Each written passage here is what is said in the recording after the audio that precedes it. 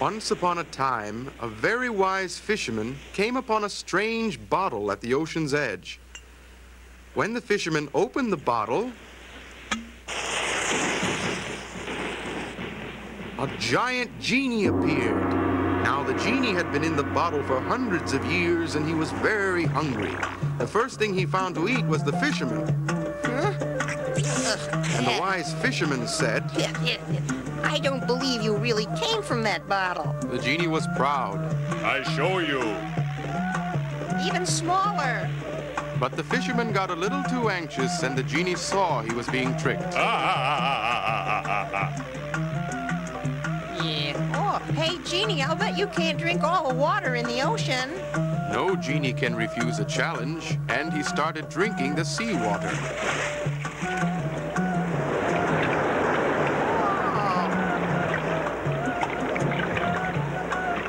There's plenty more. Come on. Come on, more.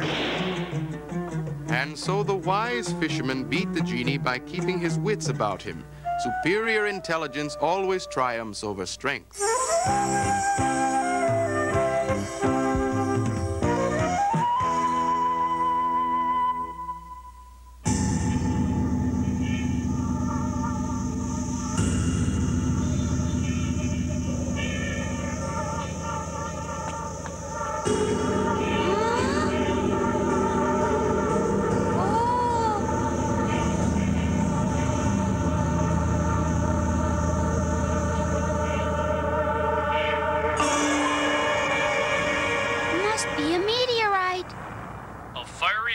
Fell from the sky into the northern mountains at approximately 11:20 this evening.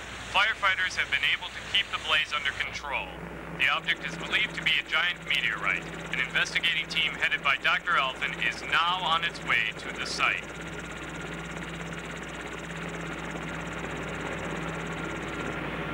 Dr. Elfin! So, this is the spot. Astro, check to see if there's any radiation. Slight nuclear radiation, but not enough to harm humans. It must be incredibly heavy. Look how deep the crater is. At least 100 yards into the ground.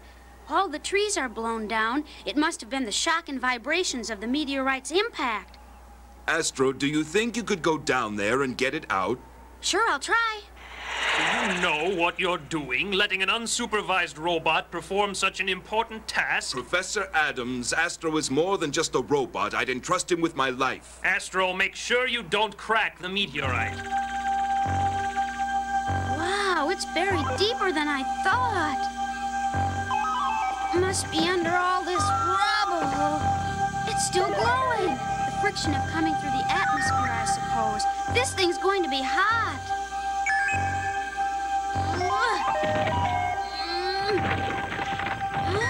This is no meteorite. It's some kind of spaceship.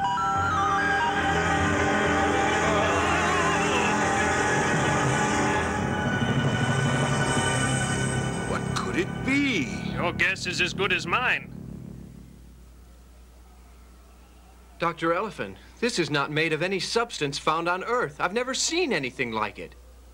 Fascinating. What a tremendous find. I'm not sure I like the looks of it. Dr. Elfin, this panel is coming loose. It comes apart.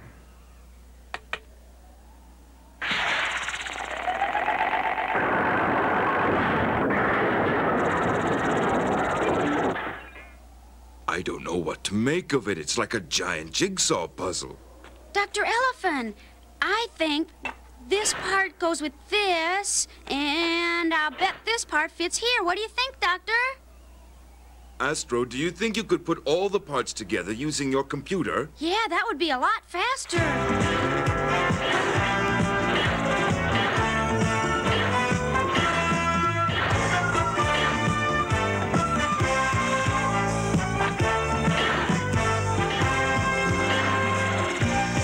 There it is, Dr. Elfin. The parts fit perfectly by a magnetic attraction. Looks like a robot.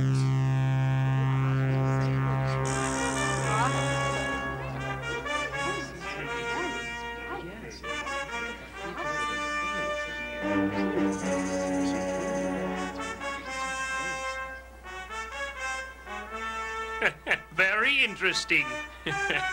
This is nothing to be taken lightly, Dr. Adams. Dr. Elephant, everything fits together except this one part left over. It doesn't fit anywhere.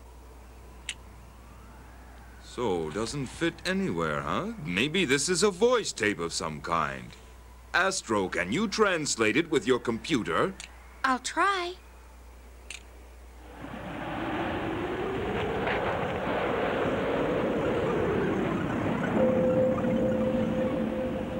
Here is Galan. Galan? Well, apparently it has a name. For use in the development of your planet. Galan can kill plasta and transform matter as you desire to the Superintendent General of the planet Magalapa from the King of the planet Europe. Plasta? What's that? I think plasta is some kind of living being. Galan must have run into our solar system on his way to Magalapa, so we may have picked up something very dangerous. I don't care about that. I want to know how it moves. No! We cannot take that chance. We don't need a robot running around designed to kill living things. I recommend that we disassemble it. Disassemble? We can't do that to such a precious scientific specimen. Are you prepared to take responsibility for the lives it might take? Well, we can always disassemble it if it gets out of hand. We'll deal with it just like any other robot. If it won't obey us, we'll scrap it. I don't like some of your attitudes, Doctor. Astro, would you go out and check on Galan? Whatever you say. Adams, I never want to hear you say such things in front of Astro again. Do I make myself clear? I'll have that Galan disassembled. We need robots like Astro.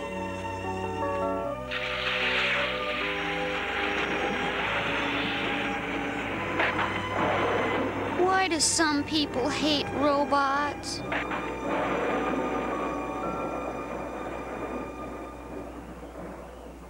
Well, we can't agree on that point, Dr. Elephant. No, we can't. I'm going back for now. I think you'd better. I'm ashamed a scientist would feel the way you do. You can't keep me away. Galan belongs to science. I'm the Minister of Science, do you hear? Looks like a storm's coming. Get inside, Astro. Yes, sir. Were you quarreling with him? Oh, he's a stubborn man.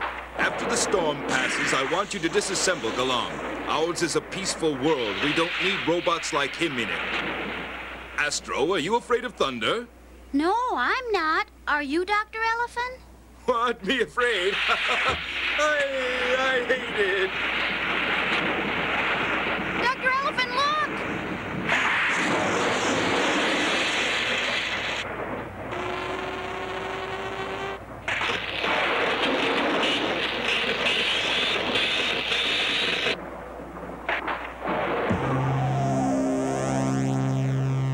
Did you see that? Galan is starting to move.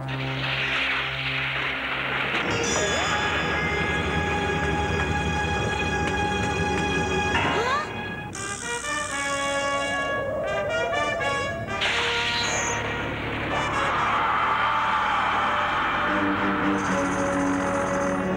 Galan, you came here by mistake. You don't belong here. So just make things easy and go back where you came from. We don't want any trouble.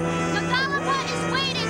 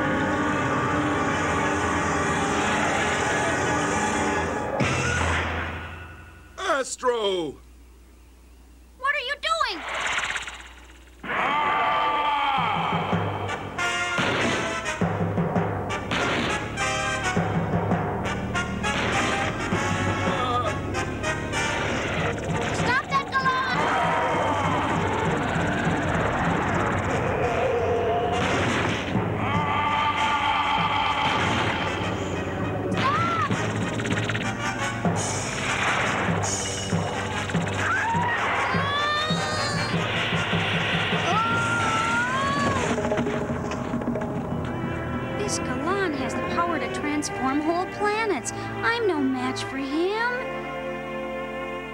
Oh! But if I can get him into this...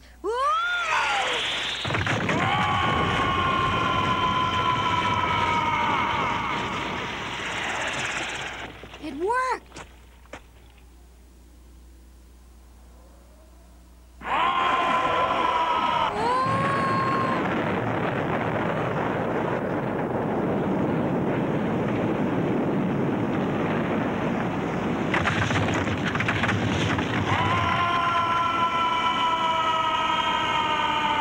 He turned the rocks to molten lava with his own power.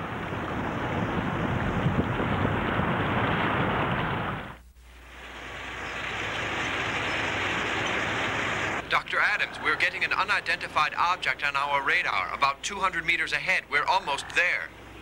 Good. It must be Galan. Keep going. I'll tell you when to stop.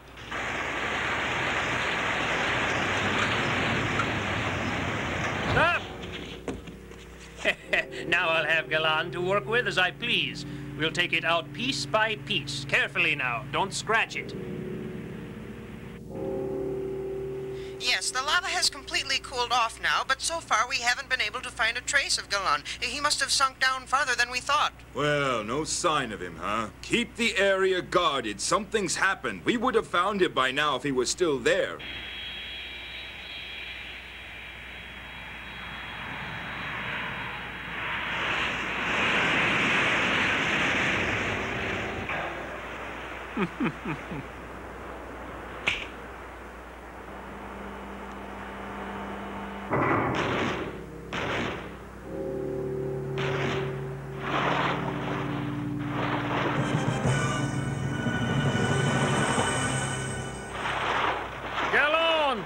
Take a good look at this island. It's completely deserted. What I want you to do is transform it, but in a very special way.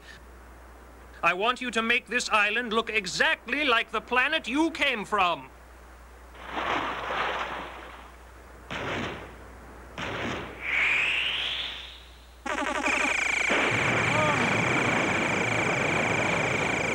Camera crew, start shooting. Don't miss anything.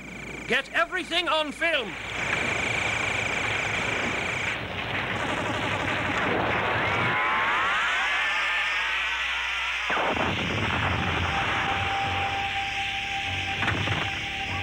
This is a scientist's dream, to be able to study and explore another planet without leaving the Earth. It's wonderful. This, huh? Professor Adams, look at this rock that Galan transformed. Why, it's pure platinum. Galan, what a planet he comes from. The whole thing is solid platinum. Just think of the experiments I can carry out, the equipment I can build with all this.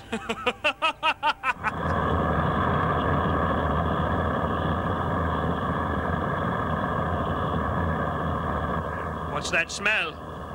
It's awfully strong. Sure is strange. Do an atmosphere check immediately. Oh. Atmospheric readings show 70% nitrogen, 30% ammonia, and still rising. What? What about oxygen? Only 0.2%. I should have realized. He's changing the Earth's atmosphere to be like his own.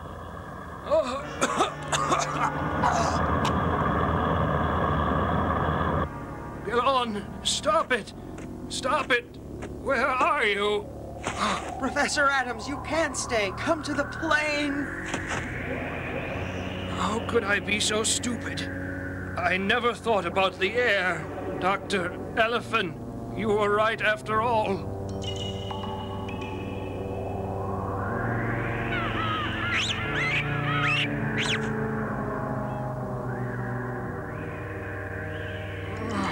It will kill everything on this Earth.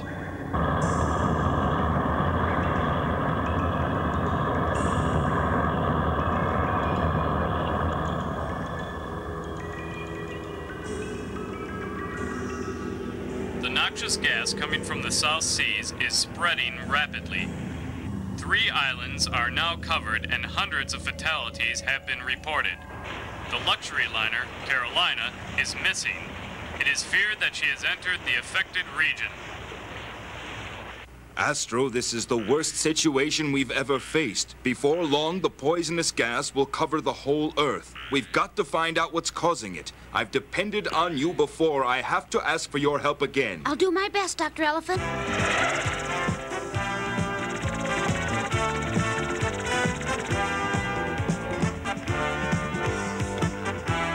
Dr. Elephant, the ocean is full of dead seagulls. There must be gas all around. It's getting thicker now. I see an island.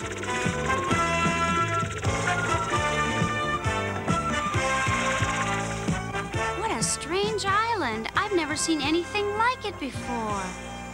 Oh, there's someone over there. Oh, it's Professor Adams. What? Professor Adams? What in the world is he doing there? Galan must be at the bottom of all this. He must have used his transformational powers. If Galan's around there, please be careful. Yes, sir.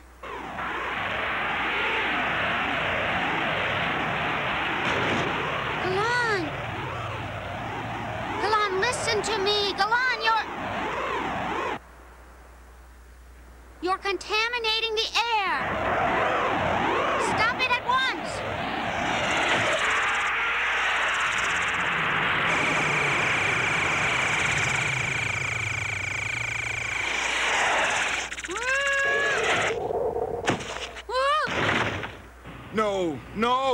No, you can't! It's for the good of mankind, Dr. Elephant. You can't use the hydrogen bomb! We have no choice. It's the only way to destroy that monster! But the radiation! What about Astro?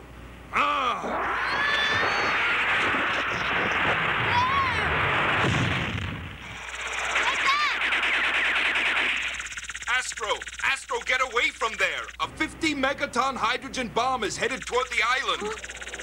Missiles!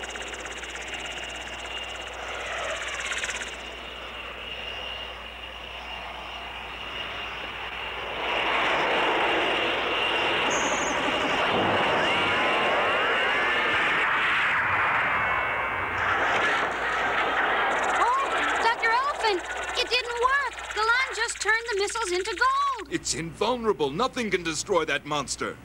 You scientists give up too easily. Our Air Force will blow that blasted thing off the face of the Earth.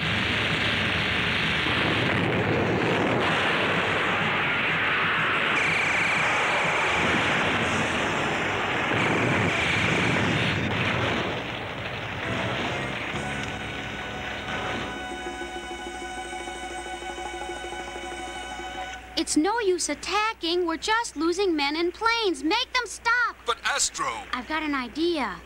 What is it? Dr. Elephant, do you remember that legend about the genie and the fisherman? How the fisherman tricked the genie into drinking all the water in the ocean? Well, I'm going to pretend I'm the fisherman to get this genie back into his bottle. I don't know what you're talking about, but good luck. Listen to me.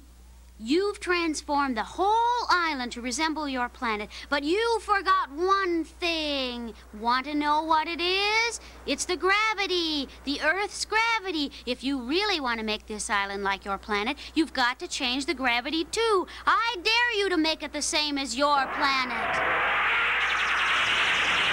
He's falling for it. Those old legends never let you down.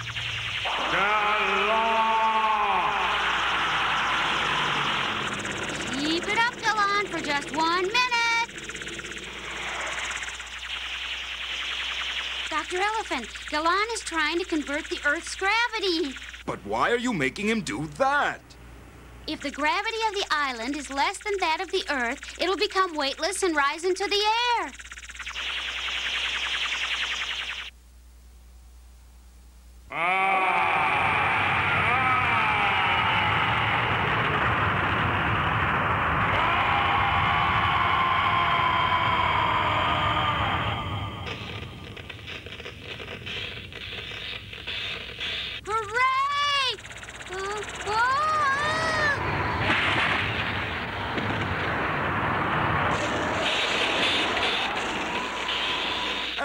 Astro, please answer me.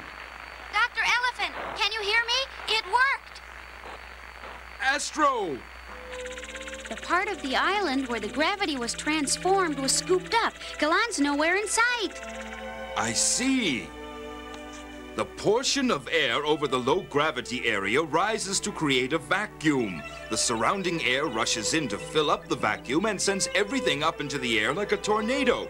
Everything goes up just like a rocket pushing into the stratosphere, right out of the Earth's atmosphere and into outer space. Simple elementary physics. Don't cheer yet, Doctor. What's going to happen to the atmosphere with a hole punched in it? Our air will escape. Not if you only do it for 1 minute, and he did it for 1 minute exactly, just like I told him. Astro, thank you once again. Your wisdom saved us. But if Galan had been designed for good, he could have done great things. It's very hard to control great power, Astro.